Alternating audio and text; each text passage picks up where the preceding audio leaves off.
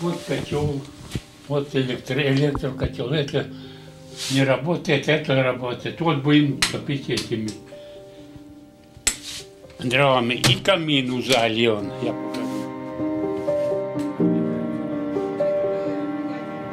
Топим, и у меня тепло здесь, все.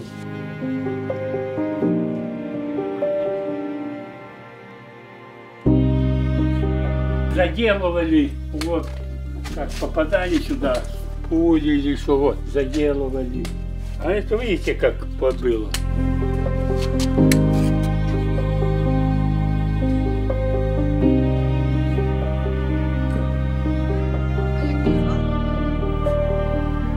Почти 40 лет.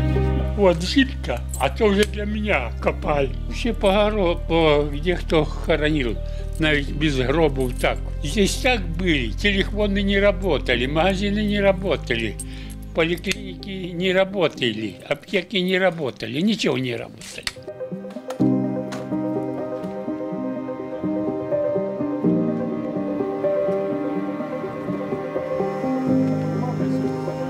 Буде роздаватись пелети. Наразі ми працюємо з 19 національними, 19 міжнародними організаціями. Деякі з них працюють виключно по опалювальному сезону, і вони готові нам предоставити на кожне домоволодіння брекети.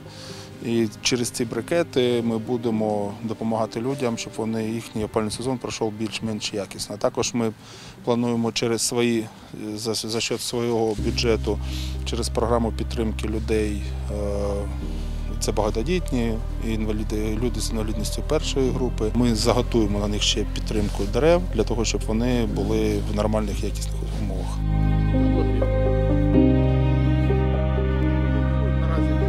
Буде працювати і зараз підготовлюється об'єкт тимчасового проживання людей, які не можуть евакуюватись і не можуть перебувати на самоті в приміщеннях, де немає опалення, і тому там буде і світло, там буде і опалення.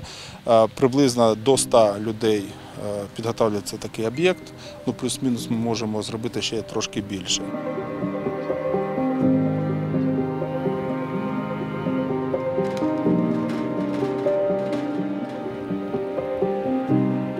Камин включу в одной комнате.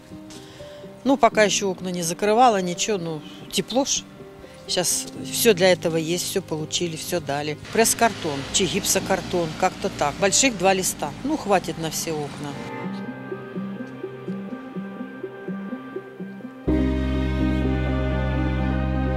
За тот месяц я заплатила 127 киловатт. Умножаем на 2,64, это 334 гривна. Ну, я так думаю, что это дорого. На мою пенсию 2700.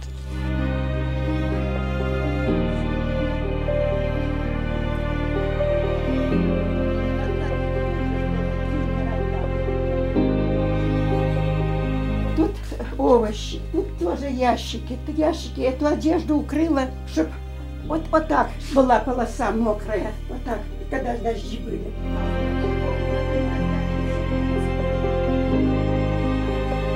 Хочу кресло выбросить вот туда, куда-нибудь, а тут поставлю стол.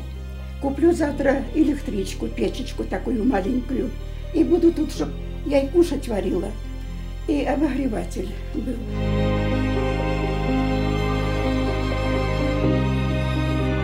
Может, даже и пойду, потому что вот это, когда начинается дождь, в коридоре ужас, что делается, течет. И вот тут течет у меня, и свет замыкает. Если света не будет, конечно, пойду. Конечно, очень дорого, потому что 2 гривны 64 копейки 1 киловатт. Представьте себе, сколько это мне будет. В то время, ну, нормальное время, я платила 100 гривен, 90, вот так. А сейчас ужас, что будет.